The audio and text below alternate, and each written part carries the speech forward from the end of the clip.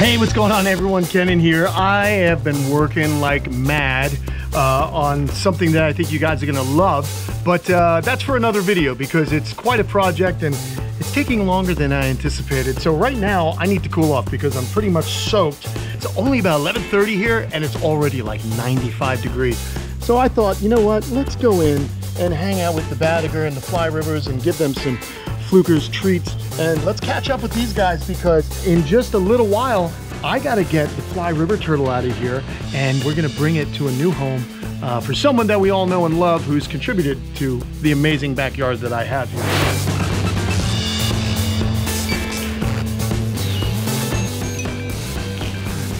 Of course, we're talking about the pond guy. But in this episode, we're gonna get in here, take a look at everyone, make sure everyone's doing really well. And as you can see, one of the male Badager is waiting for me to throw this food in. So why don't we go ahead and get this going and get underneath and see how these turtles are doing as well as the cichlids. So we're hanging out in the pond today because it's hot.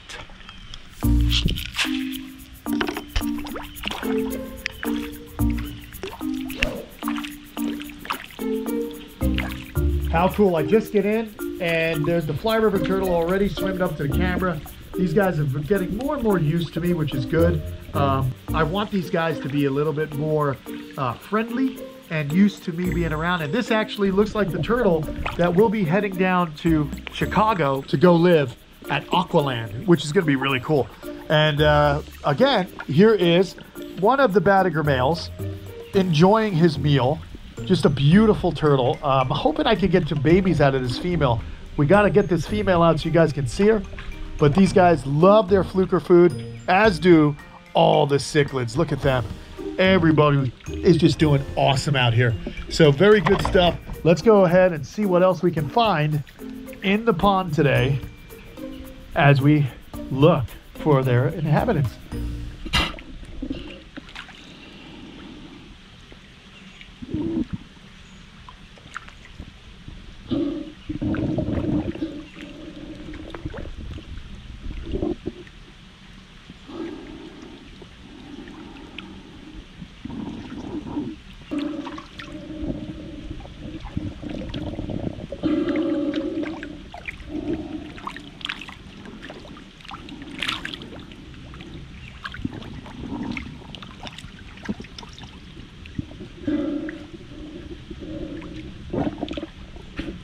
So here's the male Badager. This guy is awesome.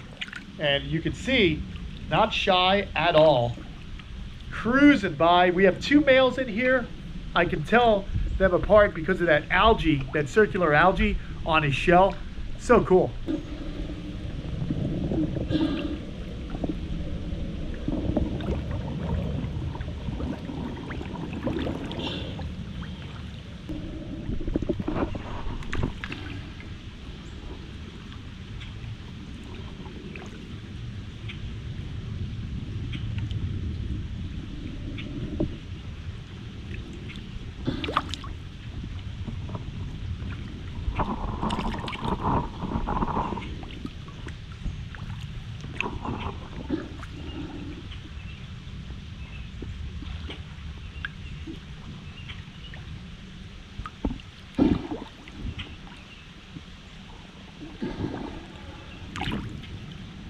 So cool. I got that other male out and now he's exploring, and I wanted him to know that there's food out here, and then just as I was getting him out, the Fly River, one of the Fly Rivers passed by. Awesome.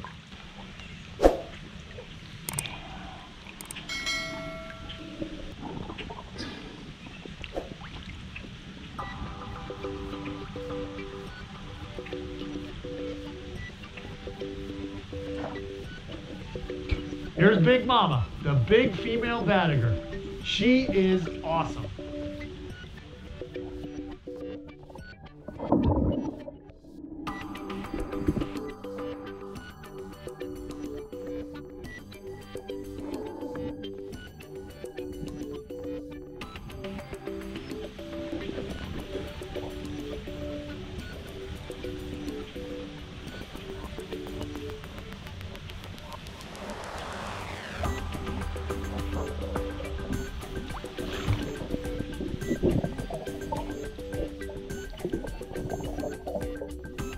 Here comes this big female. She is about 85 pounds at last weigh-in, and this turtle can easily grow to be about 100 pounds. The cool thing about these Badger affinis is they lay their eggs on the same beaches that sea turtles lay their eggs. They swim out into the ocean, crawl up on these beaches, lay their eggs, and then their young will hatch, crawl into the ocean, and then make their way up the mouth of the river, and then join the adults in a freshwater habitat. That's why these guys are called the Royal River Terrapin, because they can live in salt and freshwater, but spend most of their time in the brackish estuaries along their range, which is in Southeast Asia and into Indonesia. These guys, as you can tell, are huge, so that makes them a very attractive animal for the pet and food trade. Mostly the food trade, where these animals are fished out and their meat is used in all kinds of different foods. It's unfortunate because, as we know, turtles take a long time to mature, and they don't actually get to reproductive size until they're kind of old. Hey, that fly river turtle keeps on showing up for us. I think Greg is going to freak out when he sees this. He's a turtle guy after all, and if you ask me, keeping fly river turtles is just something magical. They've got those flippers. It's like having a freshwater sea turtle. And they've got so much personality in their faces. Those pig-like noses, those noses there are actually really good at sniffing out a treat. Hey, look, there's the other guy. They're the two medium-sized ones. I still have to find that one big sucker. Where are they going to go? Oh boy, it looks like they're going to swim right on past me. How cool. Right underneath me. And one more. But look at that face. Those noses probe through the mud, and they look for all kinds of things to eat. These guys are omnivores. They're going to eat fruits and vegetables and plant life, as well as some animal matter. Looks like we got to get out back into the main pond and see what's going on. So many cichlids. It is incredible just how prolific these guys have become in this habitat. Look at how he swims. And there's the Badger. We still got to find that big fly river turtle. I like to lay eyes on all of the turtles in the pond so that I know everybody is doing well. So I get to do these little, I get to do a little peekaboo with a pig nose, but I get to do these little health assessments. And this habitat is so stable now with all the plant life and fish and bacteria that are breaking down everything, as well as the microbes that are living in here. It provides a very healthy habitat for these turtles in here. So pleased with this.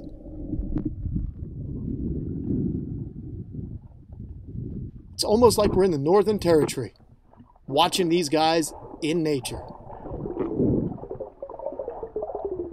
He is gone. They can really get moving.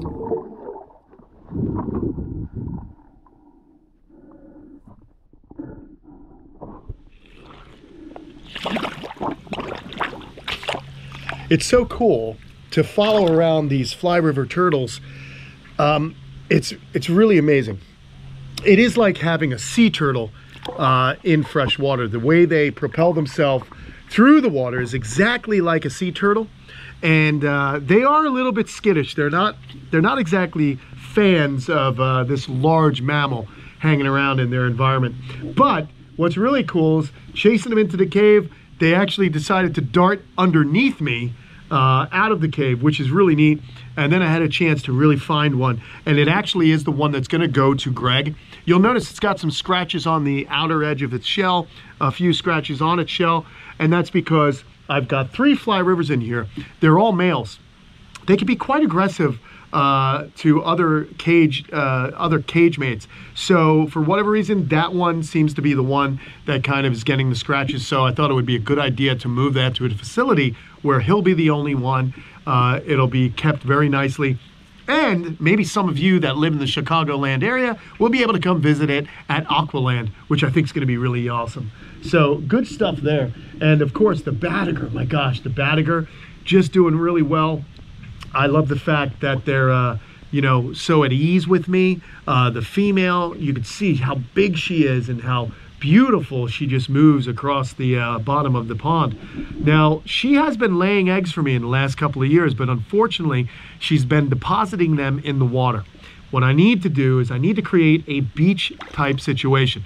Maybe that'll be a cool project for Ed or some of the aquascape guys to come down on and advise me on how can we make a little beach entry with some beach sand that this female can go ahead, get on out of the water, pull herself up and deposit her eggs on land, because it would be amazing to have Badager affinis eggs, the Royal River terrapin, hatched here at Kamp Kenan, highly threatened species. So if we can do that, it would make me very happy to see her, you know, having her generations to come, like her progeny, being born here at Kamp Kenan, hatched out here.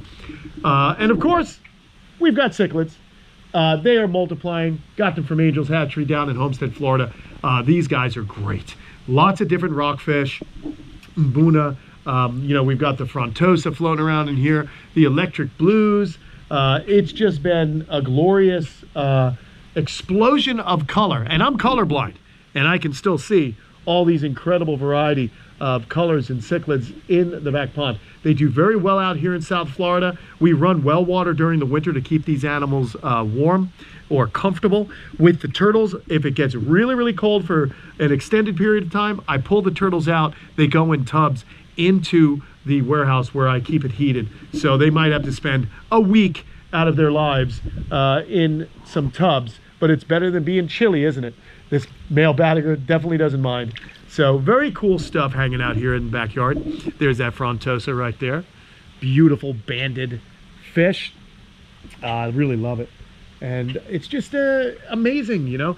All the foliage has been taking off around the pond. I've had to trim it back. If you guys have seen that, I've had to trim back. But I've been noticing a lot of basilisks have been finding their way to live around the pond, because, as you know, they love to live around the water. So really, really cool animals are making their way around here. I haven't seen the water snakes in a little bit. I'm sure they're still here, but I haven't actually been looking for them. So I don't know where they are.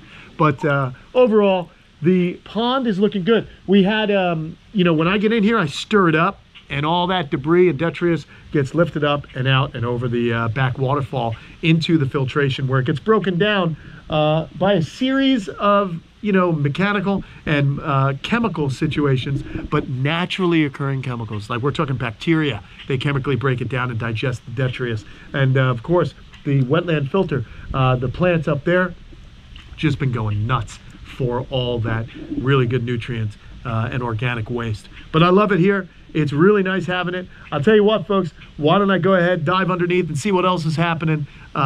We found the 2 fly rivers. There is one more in here, so we're gonna go under and have a look.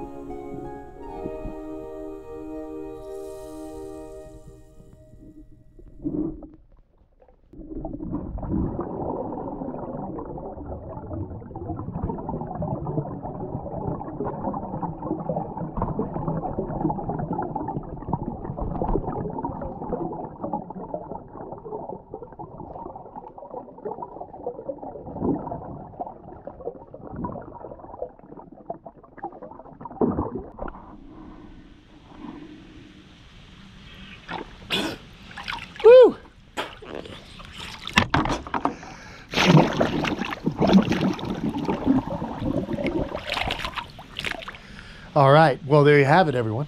We got to see the final fly river who was hiding out underneath the log. This turtle loves to hide under that log, and he's much bigger, and you can see as I get next to him, you can really see how big this guy is. So really awesome that I have this, and sometimes I forget that I have this amazing interactive environment just in the back of my yard, and I can actually get in and swim with my animals and check on them and make sure they're healthy. Just really grateful and thankful, and looking forward to heading up to Aquascape soon. I will be there and be hanging out at Aqualand and delivering Greg a very special present. So good stuff, everyone.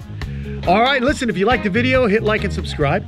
If you enjoy seeing this and these type of videos, let me know in the comments below. Let me know what you think of the pond. How's it looking? What should I do? Should I do the beach? I would love to know from you guys. Maybe you can pester Ed the Pond Professor on his YouTube channel and see if we can get him down here this winter to help me out with a beach for the Badager finnis, so we can get some babies out of these guys. That would be a real cool thing to have happen.